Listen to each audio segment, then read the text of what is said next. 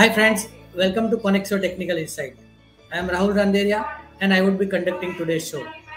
Today we would be discussing regarding the trends, the setups, the technical indicators and candlestick patterns on Nifty and Bank Nifty as well as on the different asset classes. Now first of all, let us discuss what we have mentioned in our last video. In our last video, we have mentioned that the markets have entered into the overbought territory. Some sort of pullback or a correction cannot be ruled out because last week was a truncated week.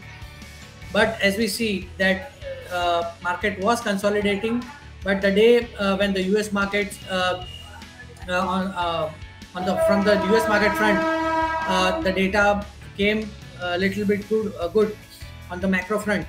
Market started rallying, and we have seen that our market ended on a positive note, as well as the global market were trading on a positive trajectory. But as I said, that still the market are into overbought territory. Yes, the rally is uh, inching higher and higher, but the pace of the rally is quite slow. It is little bit getting tired at these levels. uh, yes, and as we have mentioned in our video two months back, that we had a target of 18,000, and which is highly possibility that we might see Nifty testing or breaking at 18,000 levels, which is the psychological mark in the coming days, maybe in the next 5 to 7 days. So the trend seems to be positive, but again, as I said, that next week uh, is also a truncated week. We have only 2 to 3 days of trading because of trading holidays. So again, at the higher levels, we feel that market might consolidate. It would be highly tricky for traders to trade at the higher levels. Markets are behaving in a way that it is opening with a positive gap, then it start consolidating or trade sideways throughout the day. This was the trend what we have seen in the last week. Again, this kind of trend could be seen, and yes, profit booking cannot be ruled out at the higher levels. But as of now, the trend still remains intact. Any dips should be used as a buying opportunity. So now let us go to the Nifty daily charts and try to figure out what is the charts pattern indicating. Now this is the daily chart of the Nifty. This was the trend line which we have been mentioning since last 2.5 months. So almost, you can see it has almost tested those levels. Now Nifty has been taken pause of the last 2 days, and it is on a verge of a breakout of this particular trend line. Now here you can see, when I am synchronizing the chart, when I'm getting the chart closer, you can see this RSI on the downside has entered into a comfortably overbought territory. You can see RSI is just nearing, line is just near 80.48. So it is into overbought territory, and you can see this, though the markets are going high, the range of the market is getting narrower and narrower, which indicates that the rally is getting little exhausted. Some sort of profit booking or a time correction cannot be ruled out. So any dips should be used as a buying opportunity from these levels. So let us discuss the important supports and resistance level in the Nifty for the next week. So the important support in the Nifty for the next week is placed at 17,597 is the first support. Second support is placed at 17,444, and third support is placed at 17,348. Whereas on the upside, the first resistance is placed at 17,842. Second resistance is placed at 17,921, and third resistance is placed at 18,095. These are the crucial important supports and resistance level in the Nifty for the next week. Traders are suggested to be little cautious because Nifty has tested the resistance trend line of the last 8 to 9 months multiple times. This is the fourth time it has tested those levels. Prior to this, 3 times it has tested those levels and it has corrected sharply. So at these levels, I'm not expecting a huge fall, but yes, some sort of profit booking or little bit of consolidation because of a long truncated week cannot be ruled out at these levels. and 18,000, which is the psychological mark, is still intact, the target which we have been mentioning from the levels of 15,500. So definitely any dips should be used as a buying opportunity. But yes, next week is going to be for option traders. It is going to be the week for option writers, maybe the call writers and the put writers. So maybe we are expecting a range bound trade with a sideways to negative or sideways to flat kind of trend for the next week. So friends, let us go to Bank Nifty now. What we have seen that it has given a breakout prior to the Nifty. You can see the breakout over here. It has given breakout maybe 3 weeks earlier, and Nifty is yet to give a breakout. So Bank Nifty seems to be looking positive, but again, as I said, you can see this RSI has also entered into overbought region. It is RSI is just between 80.09. Prices are getting narrower and narrower. Rally is getting exhausted. So some sort of profit booking cannot be ruled out at these levels. So again, due to a long truncated week, we are having 2 days holidays in the next week. So I'm not seeing a major upside in Bank Nifty also from these levels. Either consolidation or some sort of profit booking cannot be ruled out. But the strategy still remains intact. Buy on dips, wait for corrections, and then try to enter long at the lower levels. Now let us discuss the important supports and resistance level in the Bank Nifty. The important support in the Bank Nifty is placed at 38,795 is the first support. Then second support is placed at 38,402, and third support is placed at 38,155. Whereas on the upside, the first resistance is placed at 39,197. Above that, the second resistance is placed at 39,424, and third resistance is placed at 40,160. So these are the important supports and resistance level in Bank Nifty. Traders are suggested to follow these levels and then trade accordingly in the primary trend. I mean to say the direction of the primary trend for the week. So now let us come to the third segment of our show, which is option analysis. In option analysis, we'll try to figure out, we'll try to analyze, the concentration of calls and puts, implied volatility, rise in the open interest, option premiums. We'll try to analyze those data and figure out what could be the trend for the next week. So you will see on the screen, first of all, the data of Nifty call options. In Nifty calls, the action was seen in 17,800 calls, then 17,900 calls, 18,000 calls, then 18,100 calls.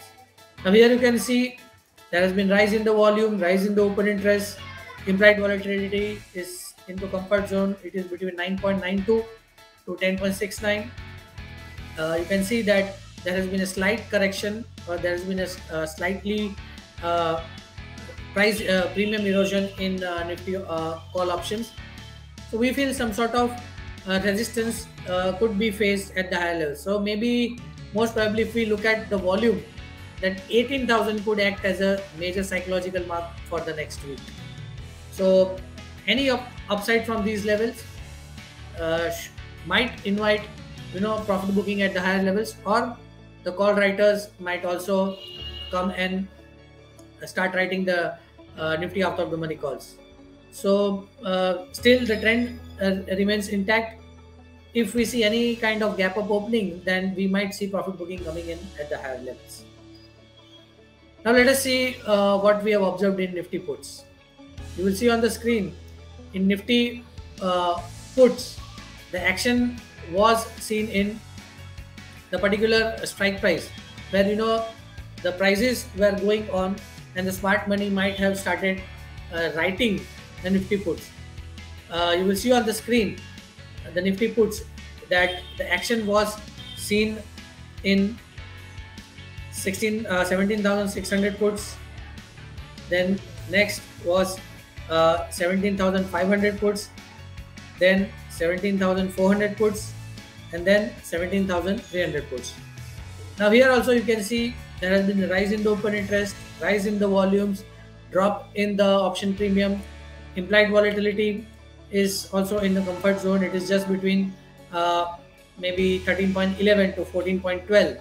So as I said, looking at the truncated week and the data of Nifty calls and current data of Nifty puts, we feel that next week is going to be for the option writers. Maybe both the option traders might write out of the money calls and out of the money puts, and might be expecting either slightly flat to negative uh, uh, expiry option, weekly option expiry for the next week. So this is the trend which we have been trying to discuss, looking at the charts and looking at the option data. Now let us discuss what we have observed in Bank Nifty calls. You will see on the screen, in Bank Nifty calls, the action was seen in 39,300 calls, then 39,800 calls, then 40,000 calls, and even the action was seen in maybe 40,200 calls.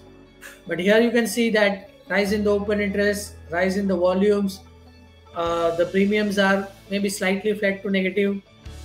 Implied volatility is also into comfort zone. It is between 12.63 to 12.87.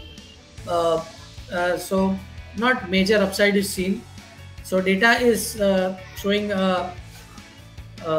what we call as a neutral kind of indications. So maybe at the higher levels we might see some sort of selling pressure coming in, or some sort of upside could be capped at the higher levels.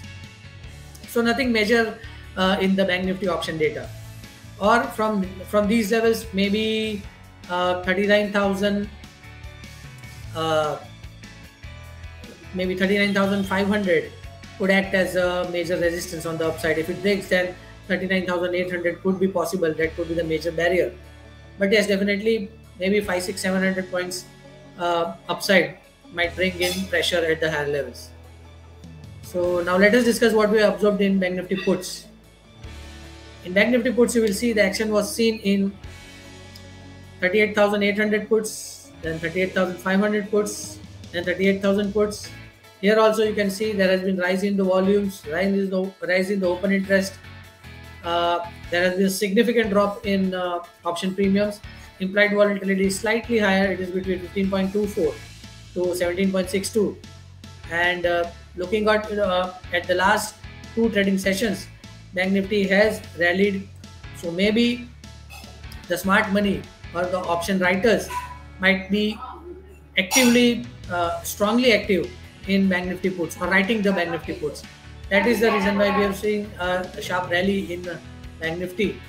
But as I said, looking at the overall data of charts, Nifty, Bank Nifty, as well as the option data of Nifty and Bank Nifty calls and puts, we feel that next week is a truncated week, and not major upside or major downside could be seen.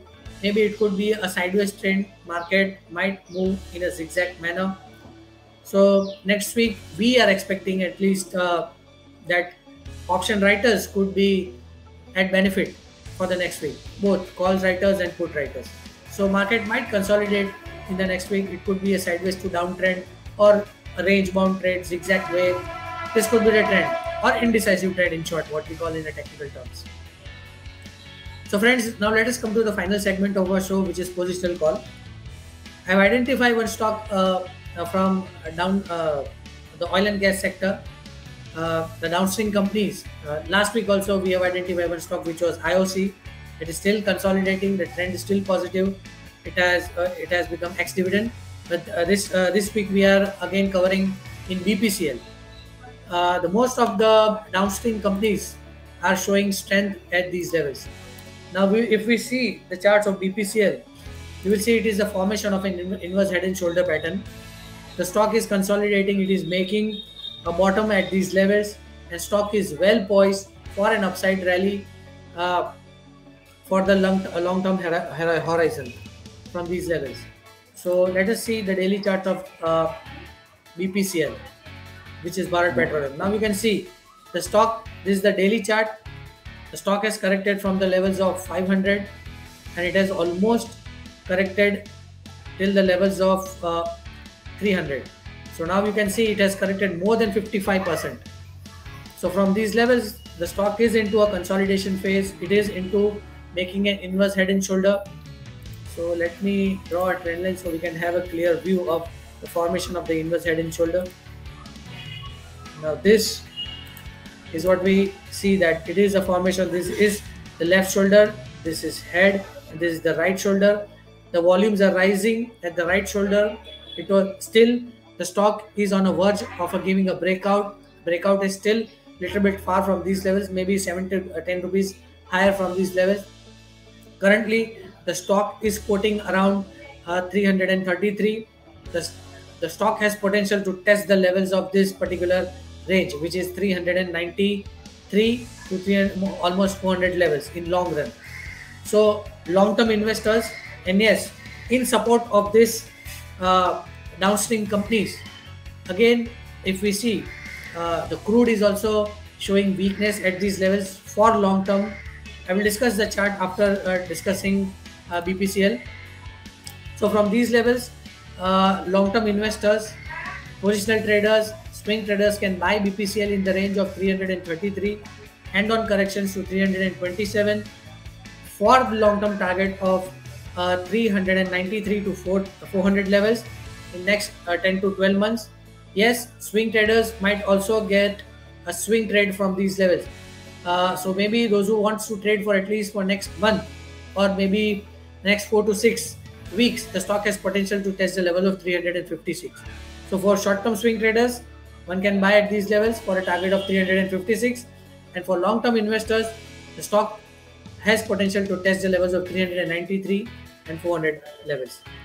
Now let me just discuss what I have observed in Brent crude spot levels, which is in the support of the downstream companies, which with dropping the price, the dropping of price of the Brent crude companies, which is HPCL, BPCL, and IOC. So for long term, the HPCL, BPCLs, and IOCs of the world has seen a trend reversal that is positive. So one can invest for a longer period of time. Now this is the Brent crude chart. I just wanted to just throw some light on this particular trend, why I am bullish on downstream companies. This is the long-term chart of Brent crude. Now you can see this was the triangular pattern. Maybe some sort of pullback cannot be ruled out, but this has given a breakout. Now in long run, we are in August month, so maybe in next 8 to 10 months or 12 months, I feel, looking at this pattern and looking at the weakness at this particular juncture, I feel Brent crude spot levels might have potential to test the level of $60. Now this is the technical justification which I am giving, but the macro justification or macro rationale which I want to give is that in the current scenario, in the global setup, the macros of the Brent crude or the crude is that the demand is going down and the supply is increasing. Now this will bring pressure in Brent crude, Brent crude from these levels in longer run.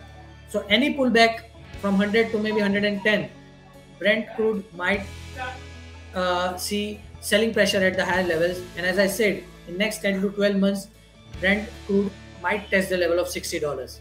So if this trends unfolds from these levels, if Brent crude goes to $60 in next 10 to 12 months, these downstream companies, HPCL, BPCL, IOC, might give 25, 30% or 40% return from these levels in the long run.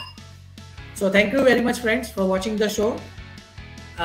Any suggestion you can give in the comment box, and have a nice trading week. Thank you.